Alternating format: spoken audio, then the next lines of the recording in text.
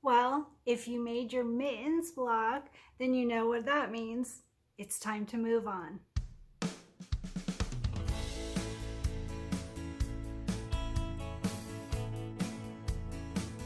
Hey everyone, Cristin here, and I have a special block for us to work on today. But first, a real quick recap. So you have to have the Kimberbell Winter Volume 1 CD or direct download from the Kimberbell Vault to join us on this Winter Stash Buster pillow. So this, like I said, you can get this from the vault, and there is a direct link underneath this video of how to download it directly from Kimberbell.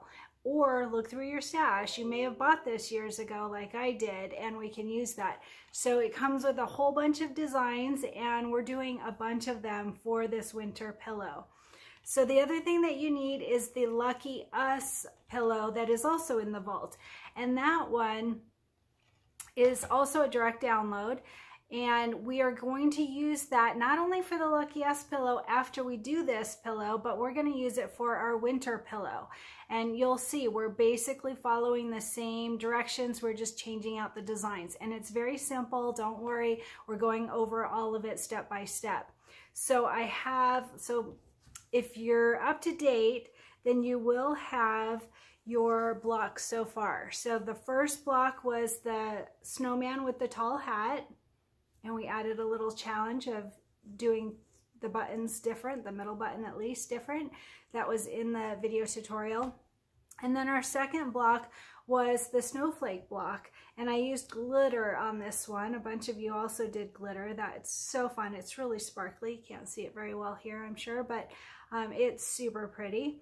And then our third block was the mittens block, and you can see I used chevron quilting from Kimberbell, and I used what is it called, flexifoam for underneath the mittens. That was an added challenge because then you had to do an extra step and like either reorder the steps or just do one of the steps twice. So I showed on the tutorial how to do that. Very simple. And then I used minky. So there's minky on the mittens and also on the cuff. So that makes it fun, something different to work with using water-soluble stabilizer over the top. So all of that is in the past tutorial. So today we have a different block we're going to work on.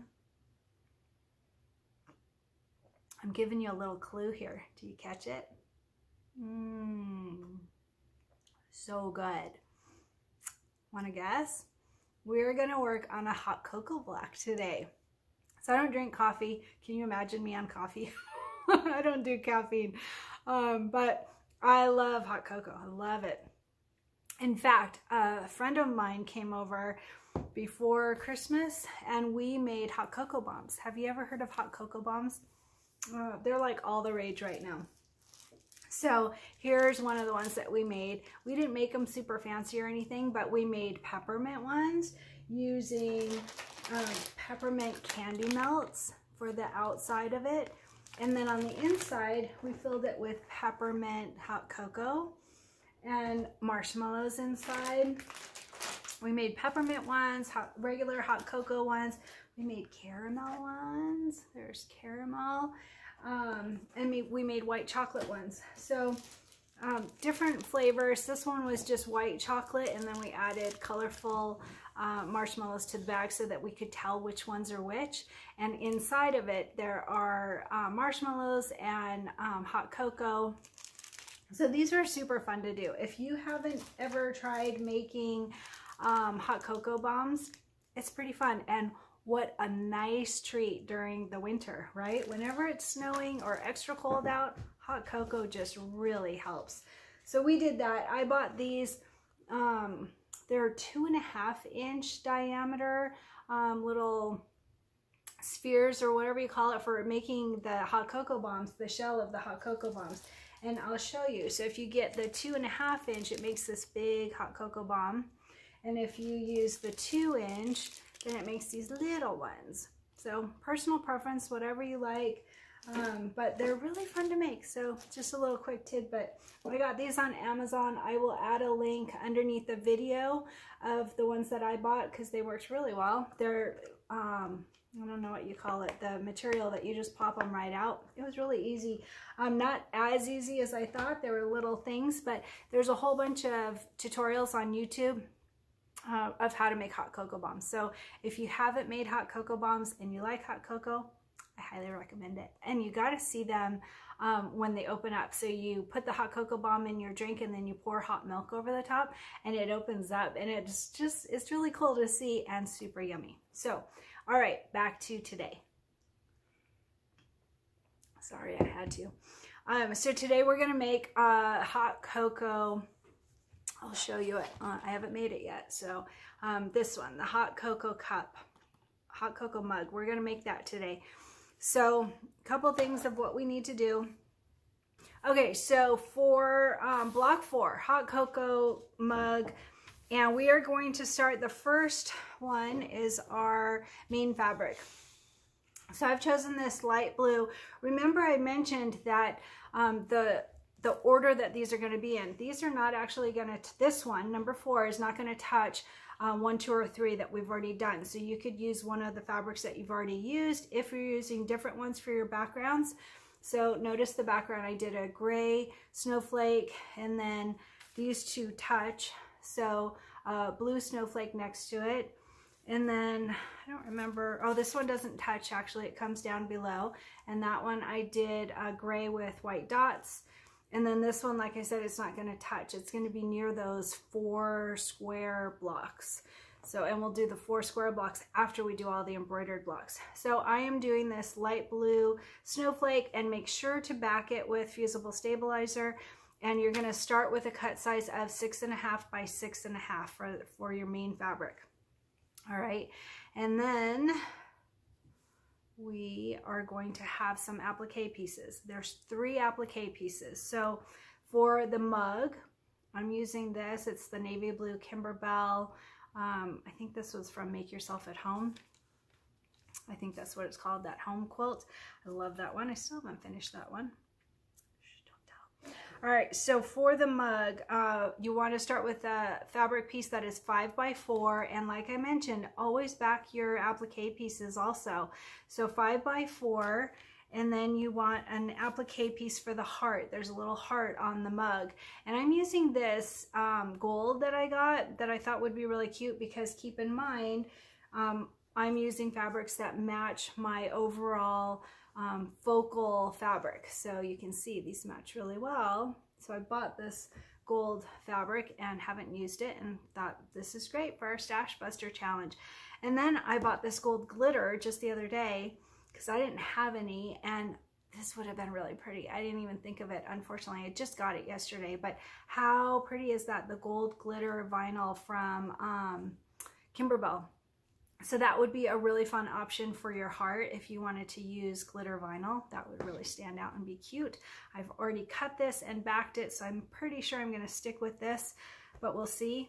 And then for your hot cocoa, so that you can see a little bit of the hot cocoa inside of your mug, and I've decided I'm going to use felt just to have a different texture.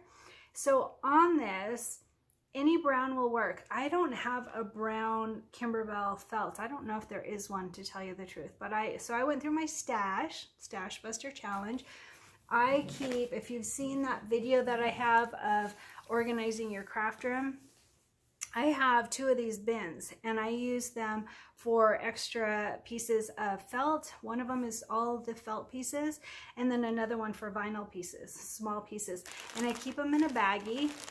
That's for these. I have a different organization for small pieces of fabric, but this is for my felt, because I do a lot of like finger puppets and little felt projects for my grandkids. So pull out your brown. You can see there's a lot of brown options, and I use Kimberbell felt. I've got a lot of Kimberbell felt. I didn't have a brown one though. So then I go to my other, these, I don't have all of these, but this is all of Prairie Woolens. They have a bunch of wool felt that I really, really like. And so I looked through my browns of my Prairie Woolen felt, because you could do, I think this is the one I chose actually, yeah. So I ended up, I'm choosing this one, which is called Bewitching Brown. And the reason I chose it, I don't know if you can see it in the video, but it's not just brown. There's like flecks of black in there. It just looks milk chocolatey to me. But you can also use a regular brown. That would work fine too. So it's a very small piece. You're not going to see a whole lot of it, so don't stress over which brown too much, but I did choose this one. So for your brown, like I said, you can use felt, you can use minky, you can use fleece, you can use vinyl or fabric. Use regular fabric, anything that you want. But you want to cut this to 4x2. 4x2 for your applique piece of the chocolate in the mug. All right, and then for our quilting. So whenever we quilt, we want to have batting. So I'm using the Project Batting by Kimberbell. And I'm using a piece that is 5x5, and the reason is because you determine the size of the quilting. So when we have our final cut size of this block, we're starting with it at 6.5 by 6.5, but our final cut size is 4.5 by 4.5. So that tells us that we want a quilting design that's 4x4, because that will fill the entire block except for a 1/4 inch seam allowance all the way around, so that we can sew our blocks together. So 4x4 quilting means that we want a 5x5 batting piece. We'll trim it down so it won't end up being 5x5, but we start with it at 5x5 for our batting. So on the quilting, I've decided on plaid for mine. I thought that that just looked wintry and cozy and made me think of like warm socks. I don't know why, but I wanted plaid. I thought that would be really fun for the hot cocoa mug. So I'm doing plaid in 4x4. There's a plaid 2. I don't have that one yet, but I have plaid 1, so I'm going to use plaid 1, but plaid 2 is really cute too, really cute. So keep that in mind. So like I mentioned on each of the videos, if you go to the Kimberbell website, you can see all of the different designs at once and choose from there what you think will look right with your block. So I'm doing plaid for this one. You can use any quilting design that you want that's a size 4x4. All right, oh, and there's a geometric. That one seemed very wintry to me too. I have that one, but I'm doing plaid. So keep in mind too that my background fabrics are almost all very busy. The one I did for the snowflake yesterday was just light gray with white dots. That one wasn't busy, but all the other ones that I've been using are busy. So I'm not seeing a whole lot of my quilting designs. If you're using an overall block, the background block designs in a nice comfy color that's not really vibrant and it's not going to take away from the quilting, then you really want to pay attention to your quilting and get one that will be really pretty, and make sure to use a thread that stands out a little bit if you want. That's what I would do. But all right, so block 4, we are going to do the hot cocoa mug. We're going to use a 5x7 hoop, and in my hoop I am using the light mesh cutaway by Kimberbell, and I'm using the fusible backing on the back of all of my fabrics. I feel that that's very, very important. And I think that's it. Make some hot cocoa bombs. They're pretty cool. And let's go ahead and get stitching. And today I am wearing my hot chocolate sweater, of course, right? I'm pretty sure this is Hoop Mama. I will add a link underneath the video. But it says hot chocolate and sweater weather. How perfect is that for this block? Because it really is hot chocolate season, I'm telling ya. So tell me in the comments, do you like hot chocolate? And if so, what kind do you like? I didn't think I'd like the peppermint, and I ended up liking it a lot. I was really surprised. I like that one a lot. I like all of them. The white chocolate is a little too sweet, which is weird because I am like a big fan of sugar. I love sweets, and the white chocolate I didn't think was that great, but all the other ones, I love them. So what kind of hot chocolate do you like?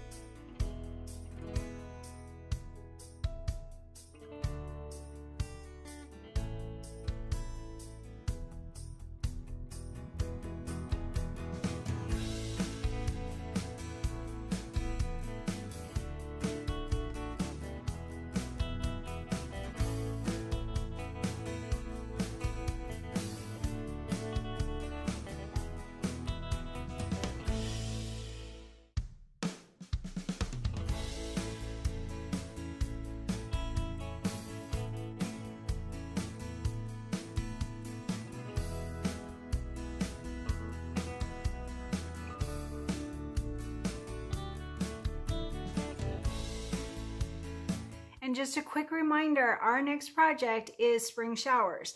Our sponsor for this project for spring showers is Daylily Fabric Shop, and they have a coupon code for us. It is Cristin 2022. There's no spaces, just Cristin 2022. And there is a link underneath this video that goes directly to the order process at the Etsy shop, and it even takes out the discount for you. It takes out the extra funds of that. So whenever possible, order from our sponsor. It helps support our group and to get our sponsorships for the projects. Did you see Kim's video showing the spring showers quilt? Oh boy. I knew it was going to be cute, but wow, seeing it in person and all the little embellishments, and oh boy, that's really cute. So cute. I'm very excited about that one. And I know several people have been asking me about 2 scoops, and we've already had a couple of shops asked to sponsor us on that, and I'm working behind the scenes figuring out what will work for us, and more on that will come soon.